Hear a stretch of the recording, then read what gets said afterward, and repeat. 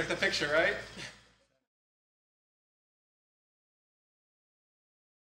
The shark was the most complex. I mean, there's just so many parts kind of all trying to work in harmony together.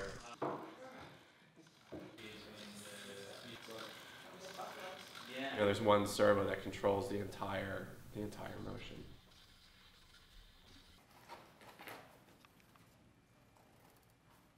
We always knew from the beginning this was going to be the toughest project, but we put a lot of engineering resources into it and building resources in it, and it works.